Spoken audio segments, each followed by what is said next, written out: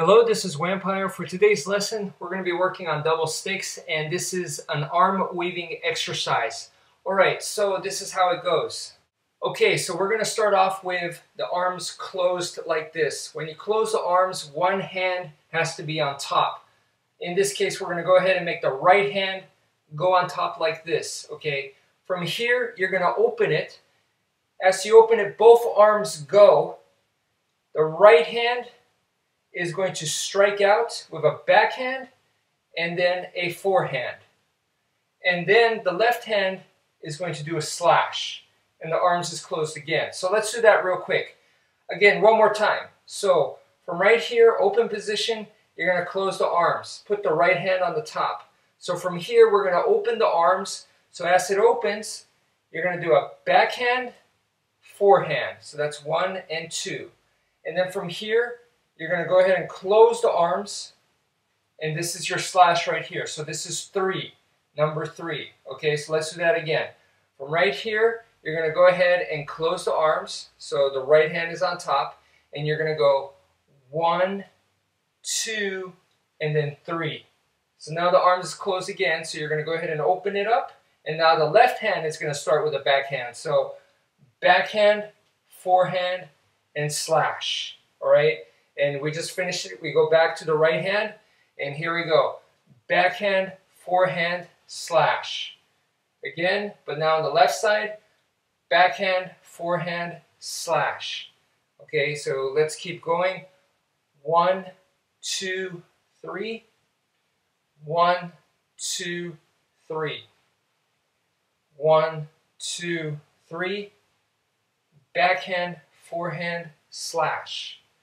Okay, so it might help you a little bit if you turn your body just a tiny bit to one side like this. Let's have the right side on top once again. So the right side is going to be striking. So when you open the arms, you're going to open both arms like this, and as it opens, backhand, forehand, and you continue that motion, and then the hand in the back over here does a slash. So that's 3 hits right there. Okay, and now from here, this left hand is onto the top, so we're going to turn your body a little bit like this. Okay, so from here, you're going to open, and as you do, backhand, forehand, and continue the motion right here, and then this leads to a slash right here, and we just completed it. So from here, again, we're going to go 1, 2, and 3. And then over here from the left side, 4, 5, and 6. 1, 2, 3, 4, 5, and 6. 1, 2, 3, 4, 5, 6. 1, 2, 3, 4, 5, 6. 1, 2, 3, 4, 5, and 6. Okay, so once you get more comfortable and you become better with that, you could actually progress it to where you're going to be doing it like this. So instead of doing a backhand, now it's more like a figure 8. So you're just going to, it's still a backhand motion, but we're focusing more on the figure 8 motion to make it nice and smooth.